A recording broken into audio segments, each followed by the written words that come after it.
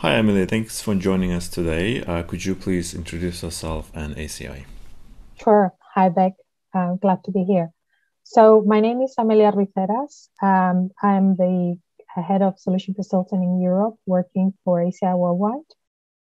Focused on the banks and intermediary sector, and I lead a team of solution consultants that help our customers make the most of ACI solutions.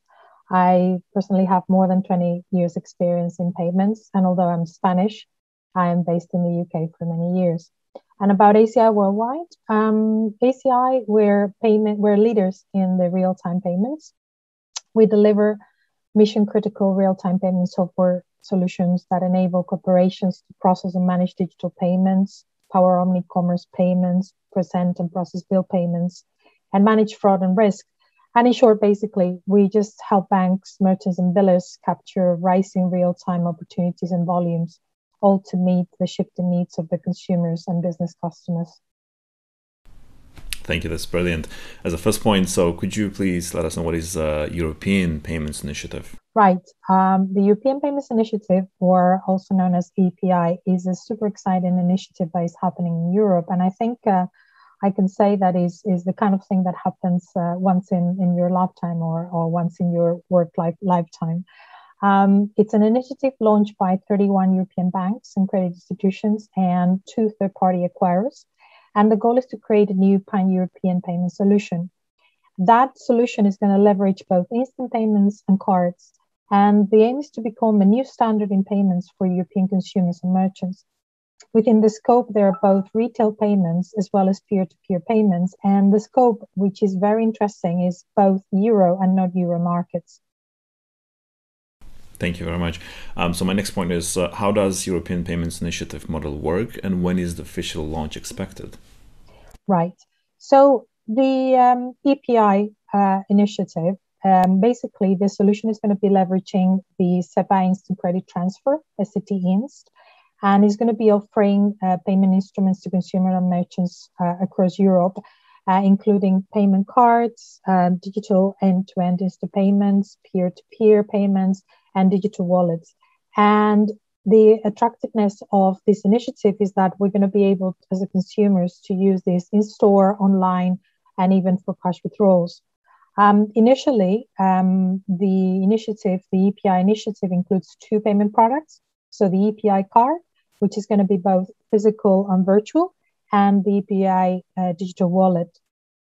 And definitely one of the key ethos of the EPI initiative is the ability to produce or create innovation within this scheme. And one of these kind of innovative areas is going to be the use of request to pay. So any value-added service that is going to create value for both consumers and merchants, banks, central infrastructure, etc., is going to be something that the EPI initiative is going to be after.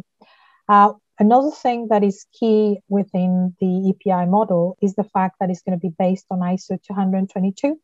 That's going to be a true differentiator of the EPI initiative, and it's going to enable richer data exchanges in payment services. Right, and you were asking me as well about the official launch. Well, that's planned for the first half of 2022, so basically just round the corner, with the first EPI offerings based on both the EPI card and the EPI digital wallet.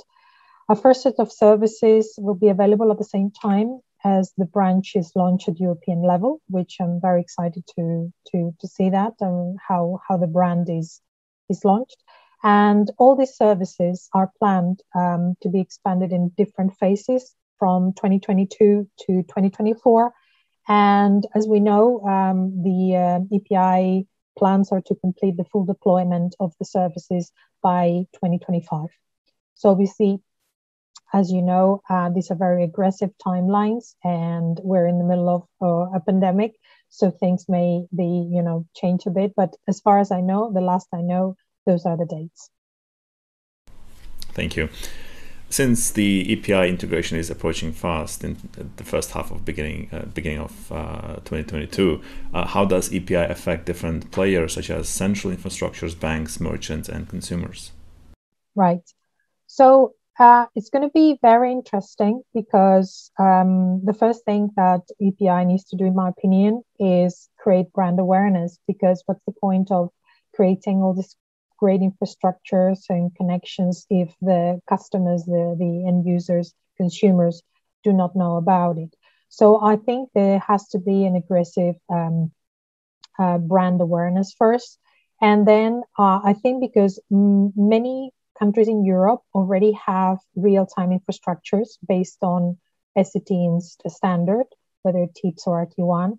And I think basically all these different countries in Europe are going to be able to leverage those those infrastructures to be able to connect to the EPI central infrastructure. So definitely there's going to be some level of interaction and some level of development in those infrastructures. But I think because so many countries already have those real-time infrastructures that have been kind of evolving over the last number of years, and there's been like an increase in speed of implementation because of the pandemic. I think that's going to be a very good starting point for the EPI introduction for both central infrastructures and the banks as well. For merchants and consumers, I think is going to be we're going to require education, brand awareness, but also the realization that the benefits of the real-time payments bring to the table, right, with EPI. At the moment, when we use cards, we're all used to have a reflection of our balance, pending balance in our bank account. With EPI, it's going to be real-time settlement, which means that the funds are going to be moving from one end to another end instantly. Very different. And it's going to be a lot of value-added services and value created as well by the richness of the data, like I was mentioning earlier, with ISO 20022. It's going to enable a lot of data that is going to be available for merchants, for banks, and definitely for the central infrastructure. More about this topic, I must say that I've been writing an article that is going to be published on the special Money 2020 edition of the Financial IT magazine. So I welcome the audience to read that article to know more about my thoughts on the topic. Thank you. Definitely, the article is being in the works, and it will be in the magazine. So my next question is, does ACI support the European Payments Initiative, and what solution ACI offers? Definitely. ACI is going to be supporting the new payment standards. We support any new payment standards that are happening in the world. Obviously, we're still waiting for the publication of the scheme mandates and the specifications, which we're expecting to get them at the beginning of 2022. But definitely, I mean, ACI, we've been supporting payment networks worldwide for more than 40 years. And we're uniquely positioned to support the EPI standard, right?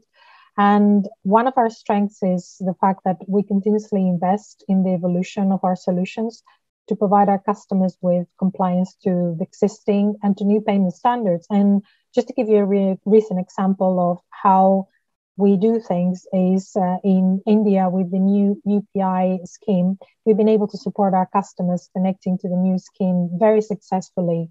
And we just plan to do the same with EPI.